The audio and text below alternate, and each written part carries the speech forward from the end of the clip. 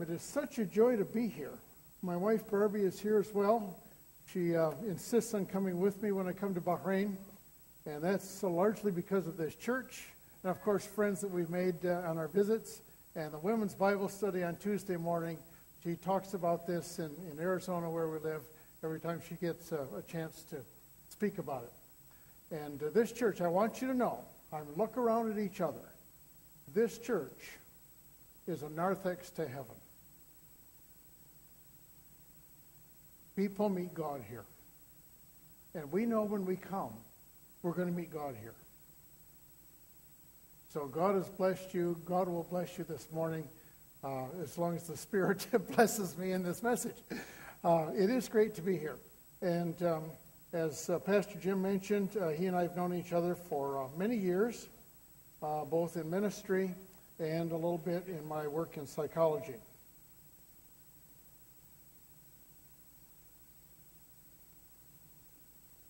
And referring to that, when I went into my studies in psychology, I was particularly interested in what we call human personality. I'm interested in how the personality is shaped. I'm interested in how the personality functions. So that was my major focus when I was in school. This will not be entirely new to you because most of you have had some kind of course in psychology. How many of you have heard of Sigmund Freud? Okay, that's pretty widespread. What about one of his early followers, Carl Jung? Oh yeah, a lot of hands for that too. Anybody heard of Fred Skinner, B.F. Skinner? Oh yeah, sure, yeah. Behaviorism's gotten around. And the great Russian psychologist gave us classical conditioning, Ivan Pavlov. Oh yeah, Pavlov's been heard of too. Okay. So you have some familiarity already with my field. Now, I should warn you a little bit, or maybe give you a little preview about how to listen to this message. Because the first part of this message is going to sound like a psychology lecture. It's really part of a sermon, but that won't be obvious until we get to the second part, which is about Jesus calling Nathanael, about which Pastor Jim just read. And once we've put those together, then we get to talk about what it means to be authentically a Christian. Okay? So, first word will sound like psychology.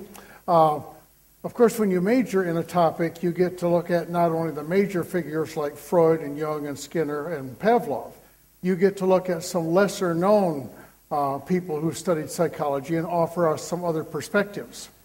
One of whom was a man by the name of Irving Goffman. Irving Goffman, I think, was in some way inspired by the great British playwright William Shakespeare. Shakespeare has one of his characters say in a play, "All the world's a stage, and all the men and women merely players. They have their exits and their entrances, and in their lifetimes play many parts." Well, Irving Goffman took that as an inspiration and began to analyze human behavior in terms of the stage, in terms of the theater. Many of you have been to the theater, seen live stage plays, whether in a commercial theater or perhaps the children here in church put on a skit or a play. And so you know that in a theater, there's an area called the front stage. And then behind the front stage, there's something like a curtain or maybe a set or something. It looks like a town. It looks like a warehouse. It looks like a railroad track, something like that. And then there's backstage that the audience can't see. And the actors and the actresses come out on stage and they play their roles. But then sometimes they're off stage, and their behavior backstage is different from their behavior on the front stage. Because on the front stage, they're playing to us. Backstage, they're saying, "Do you have a safety pin so I can hold this part of my gown up? Is my wig on straight? I hope I remember my lines for this next scene." Oh, okay. So the behavior is really quite in contrast. Now Goffman says, let's think about the lives we live and how we have our front stage and our backstage behavior. Let's just say you go to a restaurant. And the waiter comes out, poised, smiles, "May I get you some water? What would you like to order? Is the hot food hot? Is this tasty? What do you think about the presentation and all?" And maybe that same waiter, in a moment, goes back through the swinging door into the kitchen, and he's got a raging argument going with the chef, and they're all heated against each other. And then comes back out. "Would you like some dessert?" Yeah. Yeah, you've been there. So Goffman says there's this front stage behavior and there's the backstage. Now, we do this. Suppose you have a job interview. You wear your best clothes, you're on your best manners, your language is clean and polite. You're going to make a good impression. And that's important for us, okay? And we hope that when you go home and talk with your family, and your family says, "How did it go?" that you're the same polite, kind, courteous person. You may not have the suit and tie or whatever it is, but we understand that we do play roles. But we do expect our behavior in public and in private to reflect the same character. Not always true. Not always true. Because, I'll give you a story. Part of my work as a psychologist in Phoenix, Arizona, in the States, involves working in a couple of hospitals. And there is to my perception, a wonderful nurse, name is Anna. And 3 years ago, when I had a pacemaker implanted here to make sure my heart doesn't just go wild, Anna was also going through some cardiac stuff, and she seemed to take a special interest in me, and she always greets me warmly. "Oh, doctor, so good to see you. You're my favorite doctor. How can I help you?"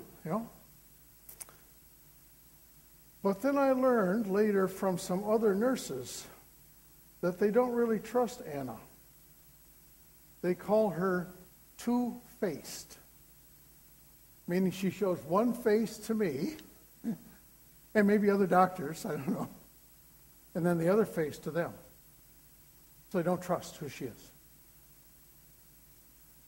Or there was a time, Pastor Jim mentioned, I was editor of the Church Herald. Okay, so I did that for 17 years, and at one point I hired an associate editor.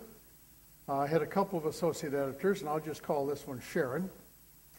And when I interviewed Sharon, she was poised, she was well-dressed, she was polite, she had good skills, she had a good resume, and she was a good associate editor. In fact, when I had to leave town, which I often did because that was a travel job as well, I said, "Sharon's in charge. She's the editor in my absence." But over a period of a few months, I learned that nobody in the office liked Sharon. They all disliked her. So I started to inquire a little bit. And it turns out Sharon was a different person when I was there from the person she was when I wasn't there. She had her front stage behavior when I was present, and she had her backstage behavior when I wasn't. For Sharon, I was audience, and she was front stage when I was there. But when I wasn't there, even though it was the same building in the same room, that was backstage to her. And she treated my other employees poorly. And she lasted 4 or 5 months. And there's a sense in which I was sad to see her go because of her skills. But she had to go because she made it miserable for everybody else, and I couldn't trust what was happening when I was away.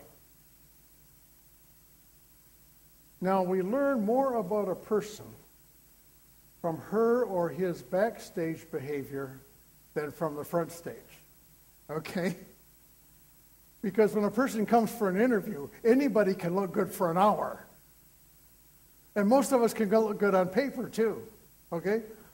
But if you have some windows into the backstage behavior, then you learn whether the character is consistent and what the real person is like. Okay, now we'll move from psychology to Nathaniel. As Pastor Jim read, I should give you a little context about that passage, because we dropped into the middle of a story, really. This is John chapter 1, so you know it's near the beginning of the story about Jesus' ministry, right? And we've had that wonderful opening chapter, the Gospel of John, about the Word, and God became flesh, and so on. Now Jesus is, later in this chapter, selecting his disciples. He's going to pick 12 people, 12 men, to follow him closely. And he's already selected 3 or 4, it's not clear how many, but he selected Philip among the first. They sleep the night. The scripture says on the next day, he decided to go to the Galilee. The Galilee was not the posh, fancy, nice-looking part of Israel. The part that you didn't so much want to go to. As they're walking, Philip sees a friend of his called Nathaniel. He says, Nathaniel, this is the Messiah. This is the one our prophets told us about. He's from Galilee, son of Joseph. And Nathaniel says, really? I mean, this is John's paraphrase, okay? This is not literal, okay? But does anything good ever come out of Galilee? So he's kind of the skeptic at that point. And Philip says, well, come and see. At which point, Jesus looks Nathanael in the eye and he says, behold, an Israelite in whom there is no deceit. Now that's a compliment. The Greek word for deceit is doulos. It means treachery, trickery, deceitfulness, trying to trick people. And he says, here's a man, there is no deceit. So this is like Jesus seeing Nathanael and looking at the backstage Nathanael, right? Because he knows what Nathanael's behavior is, even when Nathanael's not in public.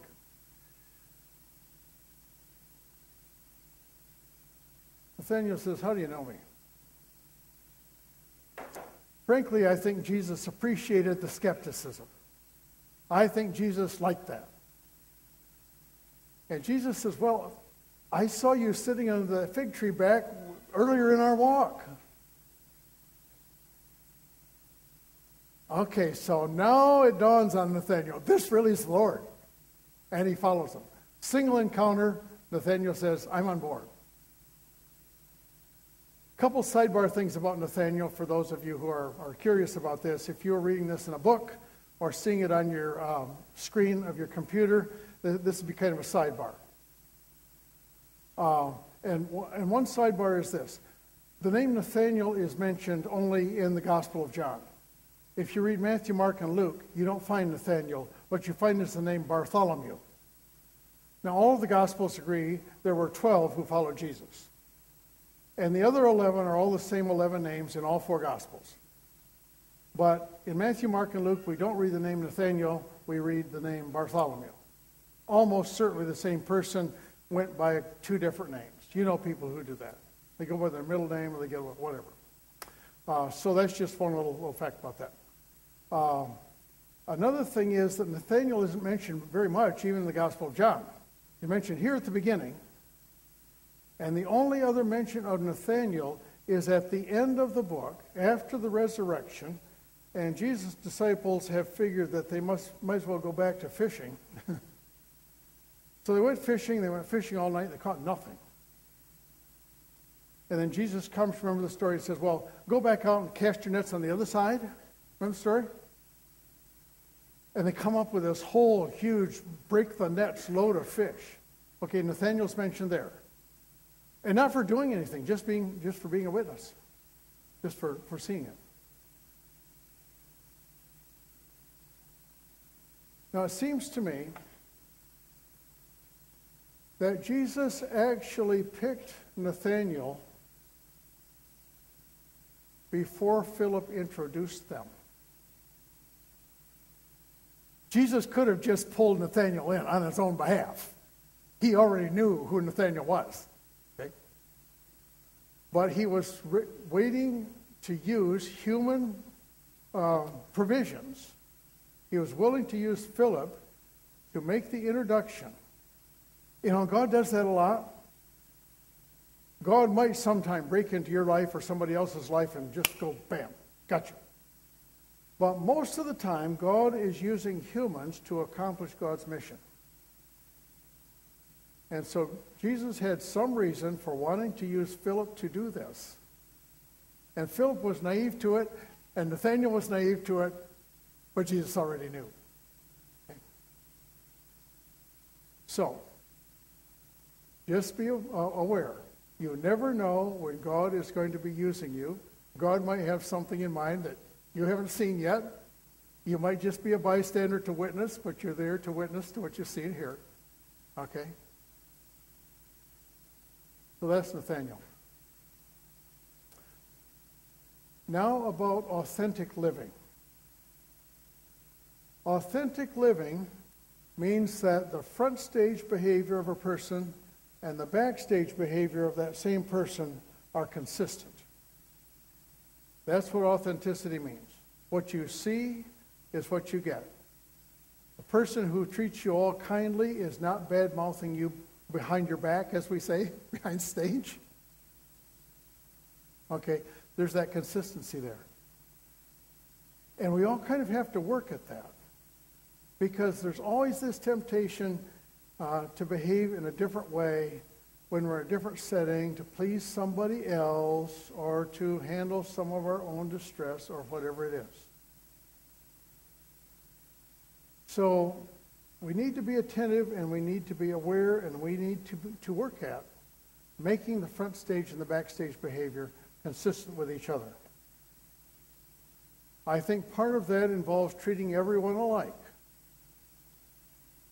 You treat the boy with the mop, the sweeper in the food court in the mall, the same as you would treat the vice president of a company or your boss. In God's eyes, everyone is equally God's servant, and you might be speaking to a prince or a princess in God's eyes.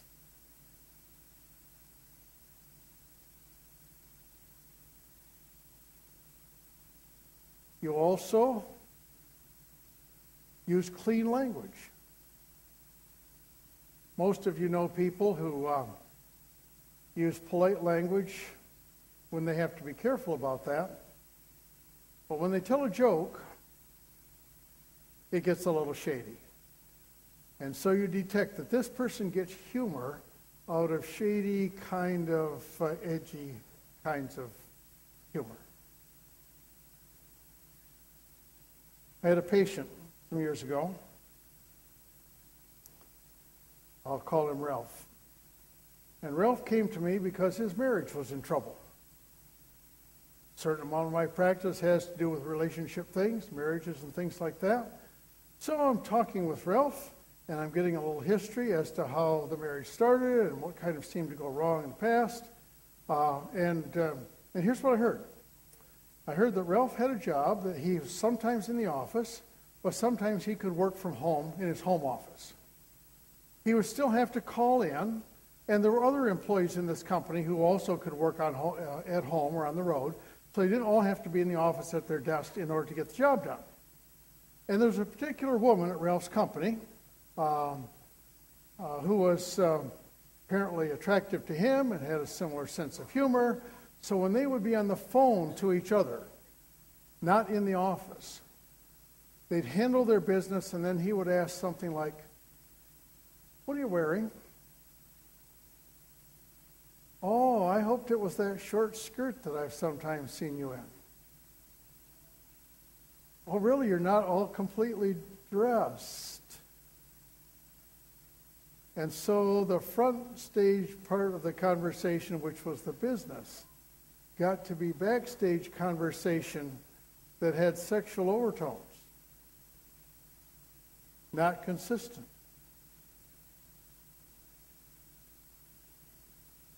Is there any trouble that Ralph's marriage got into, any surprise that Ralph's marriage got into difficulty? No, we know where that path leads. And we learn about Ralph's true character when we learn about the backstage behavior, about the parts of the conversation that he really wouldn't want and didn't want known in public. Yeah.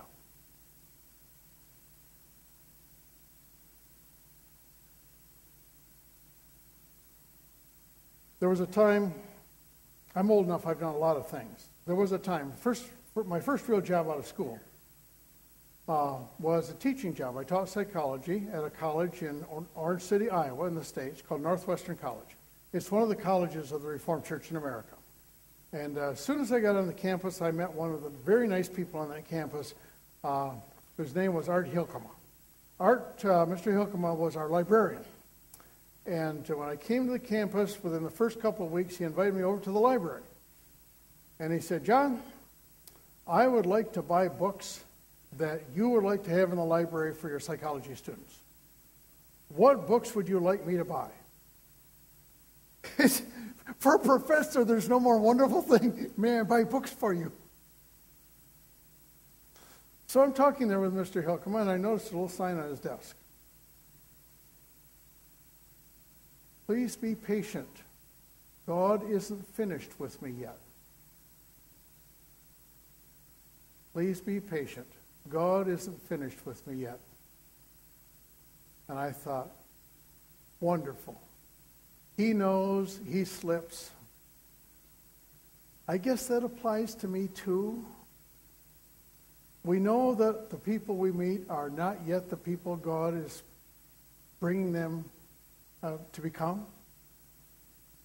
And sometimes we're painfully aware that we're not the person that God wants us to be either. So the message this morning is, become more consistent.